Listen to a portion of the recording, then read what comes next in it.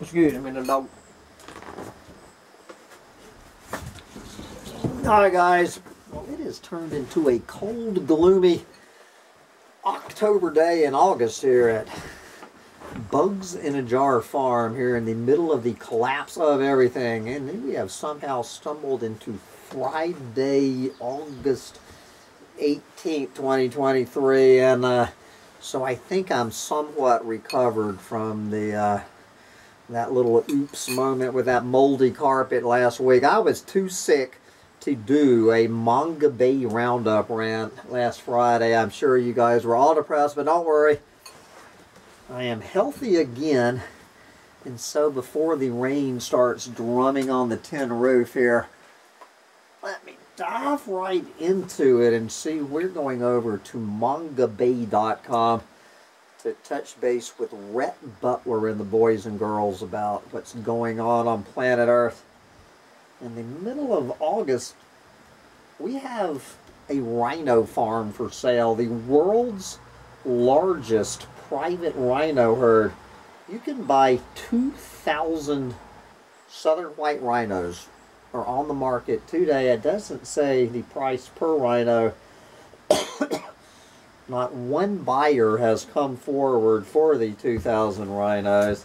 And considering what just the horn is worth about $20,000. Anyway, so if you're in the market for a rhino, send me an email to collapsechronicles@gmail.com and I will put you in touch with the rhino broker. Alright, imagine this one. I don't know what this first word captive means. Captive to coal. Indonesia to burn even more fossil fuels for green tech. Indonesia is building several new coal-fired power plants for industrial users, meaning not residential users, despite its stated commitment to start phasing out coal and transition to clean energy. These so-called captive coal plants will have a combined capacity of 13 gigawatts, accounting for more than 2/3 of the 19 gigawatts of new coal power in the pipeline. And guess where the energy is going? I think we covered this 2 weeks ago. Gee, where do you think the coal-fired energy is going? It will be feeding the nickel, cobalt, and aluminum smelters that the government is promoting in an effort to turn Indonesia into a manufacturing hub for electric vehicles and batteries. There you go. Critics say the building spree goes against both these green technology aspirations and Indonesia's own climate commitments. Imagine that. Using fossil fuels to transition away from fossil fuels. All right. Let's see. Okay. Already, guys, this is why I depend on every week. I take my hat off to Rhett Butler for letting us know, you know, his penetrating analysis, particularly of palm oil. This is why we need Rhett Butler. If it wasn't for Rhett, we never would have figured this out on our own. I know this is hard, but really try to wrap your head around what Rhett's getting ready to say here. Palm oil and pulpwood firms are not doing enough to prevent peat fires. More than 5 million acres or 2 million hectares of oil palm, pulpwood, and other, I love this word, concessions. Concessions means rainforest. That's Indonesian for rainforest, is concession. Across Indonesia are at a high risk of being burned because of companies' failures to restore the peat landscape. This represents more than half of the Switzerland-sized area of tropical peatland throughout Indonesia. Yes. Would you believe that researchers are questioning the effectiveness of government mandates and certification schemes, I would call them scams, in preventing peat fires? All right, and we always have to hear from the mythical round table on sustainable palm oil. We're going to have a test. Mythical. What is the only thing you need to know about sustainable palm oil? It doesn't exist. There you go. All right. We have a regular listener. One more time. This man understands it, and his name is Pete, no less. Pete understands this. If anybody should understand this, it would be someone named Pete. One more time, guys. Pete fires. There is no such thing as sustainable palm oil. I don't give a damn what shape the table is. Probably that table was probably made out of mahogany, is a wild guess. All right, here is an article I'm not even going to waste much time on, about the Congo Basin's forest elephants. You can kiss goodbye the Congo Basin's forest elephants. I can't believe there is still a forest elephant in the Congo Basin. I've never kissed an elephant. Well, you can kiss this one goodbye. All right. We're going to skip over the hopium. A lot of talk about this one. You notice I have not mentioned this story, but this is Manga Bay's spin on this, so I guess since everyone else of the Doomosphere is cheering this on, Youth wins climate case against U.S. state of Montana in first of its kind legal ruling. A landmark ruling found the state of Montana, which is probably one of the cleanest air states on the planet when it's not on fire anyway.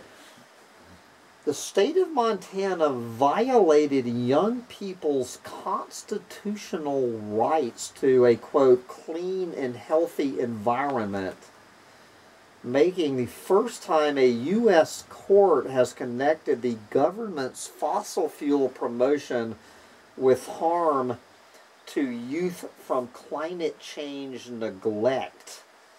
We will see what this means. Judge Kathy Seeley, blah, blah, blah, ruled in favor of the young plaintiff, stating that laws prohibiting climate change consideration and fossil fuel activities were unconstitutional.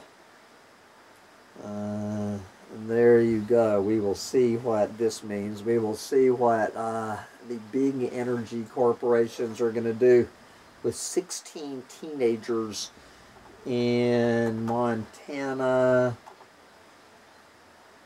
Okay, well, there's pretty much the story we just talked about. Have coal, will use it. Indonesia's climate stance raises questions. Well, we just had this story already, so we don't need to repeat it. Okay, we have a question in a Manga Bay headline. There's going to be a test for this man. Okay, Pete Fires. We're going to call this man Pete Fires. Pete Fires, a question. Rhett Butler is asking you personally a question. Pop quiz. Can land titles save Madagascar's embattled biodiversity and people? Not by a long shot. There you go. Well, this was a yes or no question. So the answer to your question is no. Absolutely not. All right. This man obviously has been listening to this rant for 15 years. I got 100 on my test. Because he knows the answer. The answer to the question can land titles save Madagascar's embattled biodiversity and people? The answer to the question is no, they cannot. All right. So we don't even need to read the article because we've answered the question. All right, we have the, finally, you know, every once in a while, even Donald Trump is right. I hate to admit it. So this could be, I wish we had Donald Trump sitting in for to cover this story. Fair winds or foul, spelled F-O-W-L, clean energy clashes with conservation in Brazil and everywhere else. Brazil is among the top 10 countries in terms of installed capacity for wind power. Yes, and 85% of the more than 10,000 wind turbines in Brazil are in the Caatinga biome, where winds are ideal for energy generation. Yes, as a renewable, cheap and clean energy source, wind has received large investments and favorable changes to legislation to promote the development of more wind farms, sometimes at the expense of environmental licensing procedures. Conservationists such as Donald Trump say the problem is that many wind farms are built in areas of native vegetation that are home to rare bird species, which may collide with the turbine blades. Yes, the Lear's macaw and the Araripe manakin, both threatened species, are among those facing the highest risk of being mowed down by a wind turbine. Good Lord. Okay, we have an investigation against a palm oil plantation working in Liberia and Cameroon. The investigation is in, and it has confirmed most of the allegations against the plantation operator. Investigators found credible claims of sexual harassment, land disputes, and unfair recruitment practices. I guess this was more of a labor dispute than an environmental one. Okay, but now let's go from Africa back to the Amazon, back to the Brazilian Amazon. You will not believe this. 5 Tembe indigenous activists shot in Amazonian palm oil war. In just 72 hours, 5 indigenous people were wounded by gunfire in violent attacks in the past few days in a part of the Brazilian Amazon dubbed the Palm Oil War region, sparking outrage. This was just the latest episode in a wave of escalating violence tied to land disputes between indigenous communities and palm oil companies in the region. There you go. Well, those are the 5 that they know about in the past week. All right, more opium. Okay, we have a second question. Did you forget about the thing you love to smell in the morning? Oh shit, that would have been my absolute perfect opportunity. I love the smell of napalm oil in the morning. Yes, in the middle of a palm oil war. I love the smell of napalm oil. Thank you, Robert. In the morning. Yes, I totally forgot. All right. We're going to move on from napalm oil to that regular oil. We have another question. See if you can bat 100%. A second question. Okay, Pete fires. Yes or no? Can an upcoming referendum in Ecuador stop oil drilling inside Yasuni National Park? Yes or no? No. There you go. Ding, All right. ding, ding, ding. All right. You are batting 1,000. You are 2 for 2, brother. Do I get a rhino horn? Yes, you get one of 2,000 rhino horns. Okay. As Pete fires just told you, the answer to the question, can an upcoming referendum in Ecuador stop oil drilling inside Yasuni National Park? The answer to the question is no, it cannot. There you go.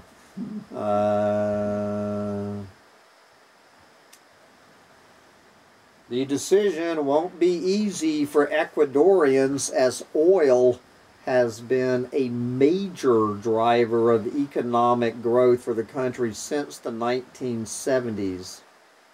And also in August, Ecuadorians will also vote on whether or not to allow mining to continue in the Andean Choco forest. And for good reason, environmentalists have been... Oh, I read that wrong. I read this, environmentalists have been fighting the upcoming referendum for nearly 10 years.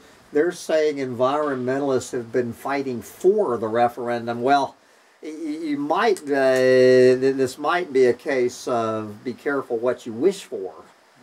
Okay,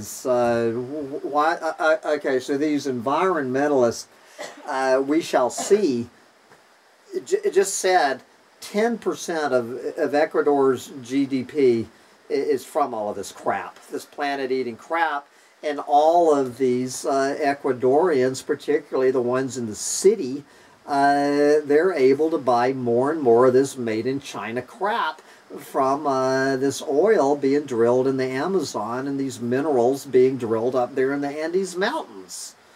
And I'm guessing 85% of the population of Ecuador lives in the big cities, particularly, well, it would be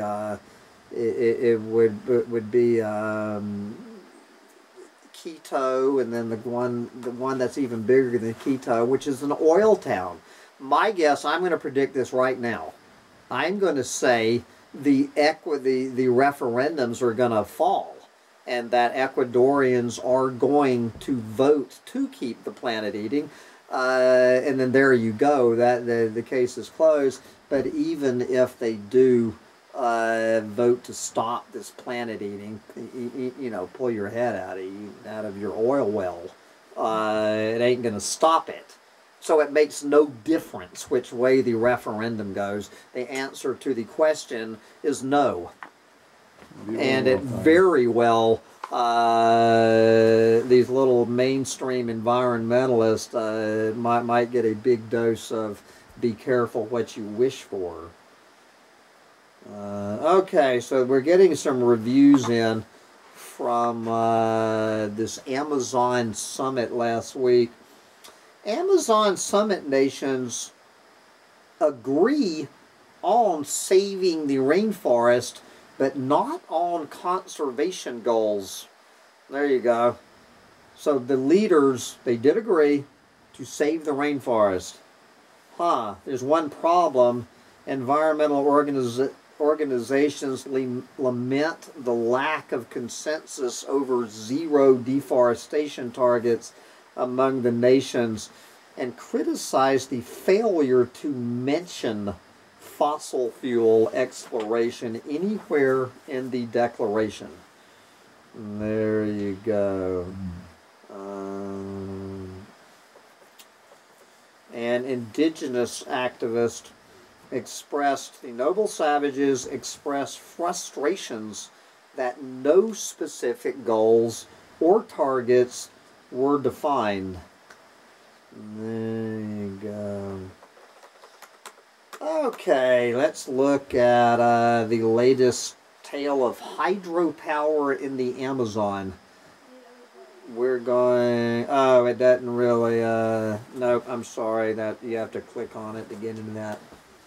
Okay, here we go, I'm sorry. The oil debt. The oil debt, more than 6,000 polluted sites fester across Amazonian countries.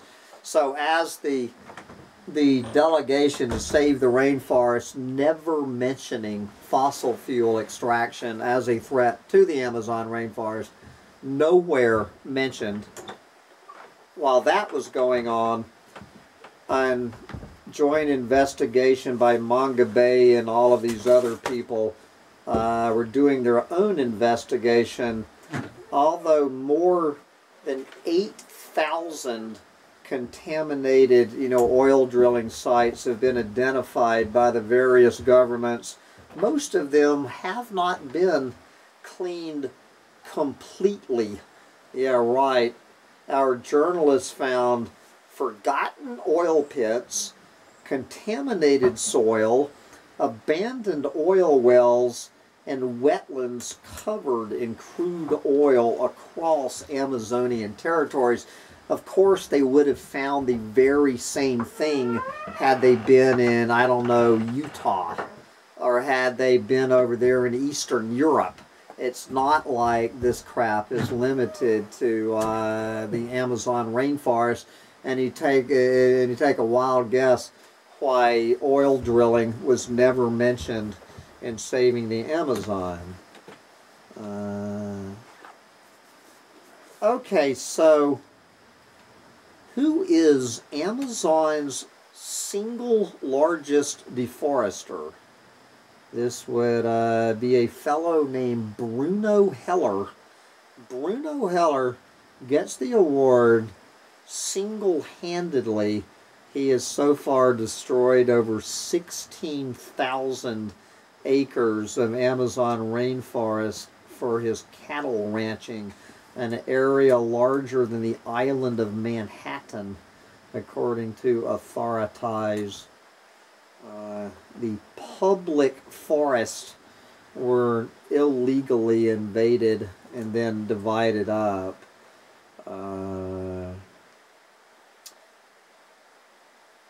Areas along the BR-163 highway have long been a target for land grabbers, but the criminal business became more attractive after land prices rose when the highway was fully paved in 2019. I bet. Okay, well, we have some apocalyptimism. Electric vehicles offer climate EVs offer climate hope, but the total auto supply chain revamp is vital. Internal combustion engine vehicles and electric vehicles both have supply chains that generate significant environmental impacts. Do you think so? Then